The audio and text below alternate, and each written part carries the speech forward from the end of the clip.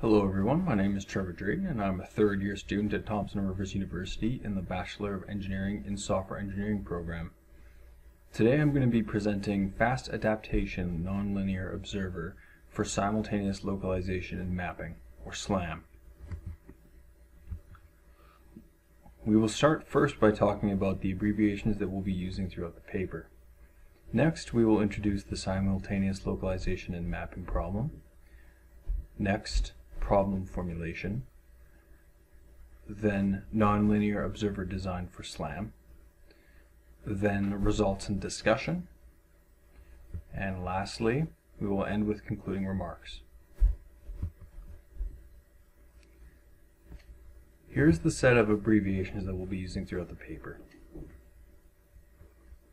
I denotes inertial frame, B denotes body frame, R is the set of all real numbers. R plus here is the set of non-negative real numbers. And we have the set of real numbers with dimensions n by m. We have the Euclidean norm. And we have SO3 and SE3. SO3 is special orthogonal group of order 3. And SE3 is the special Euclidean group of order 3. Simultaneous localization and mapping problem. The SLAM problem can be represented by this figure. The SLAM problem normally concerns a vehicle whose pose, or position and orientation, is unknown, traveling within an unknown environment, or an unknown map.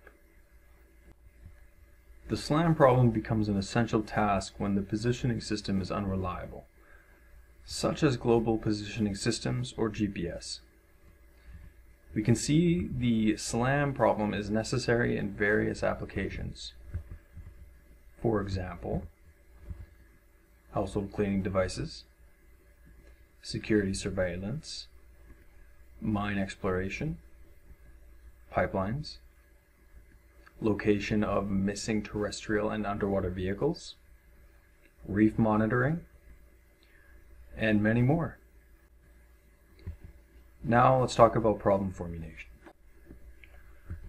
The true motion kinematics of a rigid body that is moving and rotating in 3D space, or we'll call it attitude and position, as well as a group of landmarks distributed in the environment, can be represented by equation 1.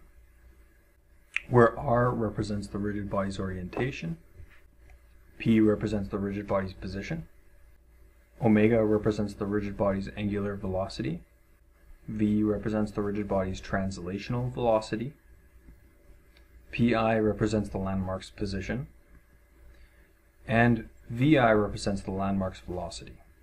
So in reality, the value of R, or rigid body's orientation, P, or rigid body's position, or PI, or landmark's position, are normally unavailable, and they can be obtained by using a set of sensor measurements. Normally, the sensor measurements are corrupted with noise, so our objective is to estimate the R, P, and PI values. Our main objective in this work is to estimate the attitude, and hopefully by the end of the estimation process, we will end with R hat to be very close to the true orientation, R. Similarly, estimation of the rigid body's position, we will want to have it to be as close as possible to the true rigid body's position.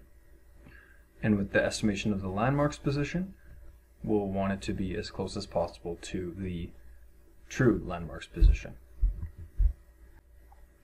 Equation 2 represents the measurements of the rigid body's angular velocity and the rigid body's translational velocity. Omega m refers to the angular velocity, which is equal to the true value of the angular velocity, plus some uncertainty b omega, also known as the bias of angular velocity. Vm is equal to the translational velocity plus some uncertainty, or bv. Again, b omega and bv denote unknown bias or uncertainties. Let us consider the error in rigid bodies orientation and position as well as in the landmarks, represented as R tilde, P tilde, and PI tilde, where R tilde represents the rigid body's orientation error, P tilde represents the rigid body's position error, and PI tilde represents the error in the landmark. Also, we define the following error component, EI, which represents the difference between the error in the landmark and the error in the rigid body's position. Nonlinear observer design for SLAM.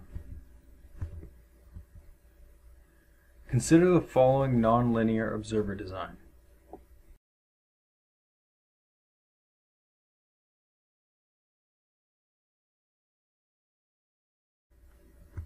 Where the value of FCI is obtained by this equation, such that if the error goes to infinity, the trace of REI will go to -1, and FCI will increase infinitely.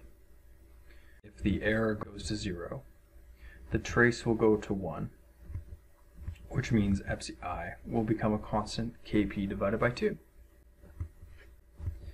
If we start with the following potential function, number 7, we will end with this result, 8,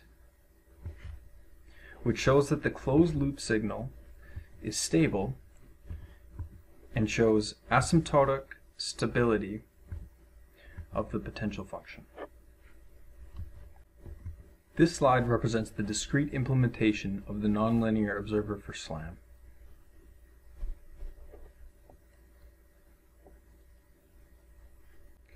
Now let's move on to results and discussion. Consider the following set of data, initialization parameters, and measurement bias.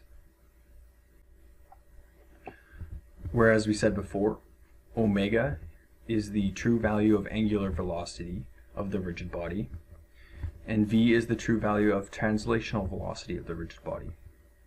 R0 is the initialization of the attitude of the rigid body, and P of 0 is the initialization of the position of the rigid body.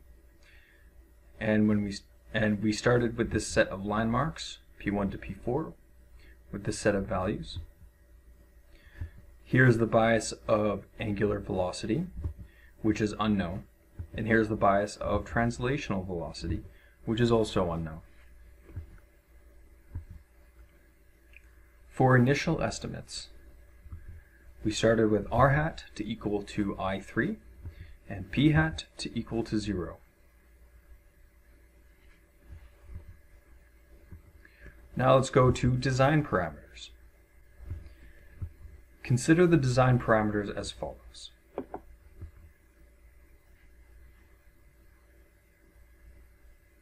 Now let's go to the results. This figure represents localization and mapping of the robot in 3D space, as well as mapping the unknown environment. The black center line represents the true trajectory of the robot, where the black circle represents the final destination of the robot in 3D space. These black circles represent the destination of the landmarks, where the blue color represents the estimation of the robot in 3D space, and the red color represents the estimation of the landmarks in 3D space. Stars refer to the final destination of the estimates. This figure represents error convergence, where we can see that the error started at large values and ended very close to 0, which is our objective. This figure is related to errors E1, E2, E3, and E4.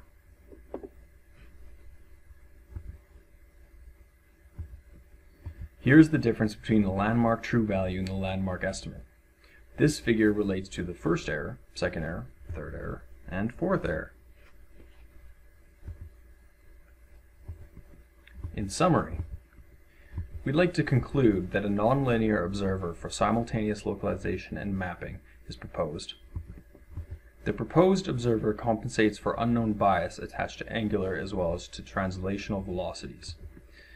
And the numerical results reveal the observer's ability to concurrently map the unknown environment and obtain the vehicle's pose. Here is a set of references that we used during the presentation. And thank you for listening.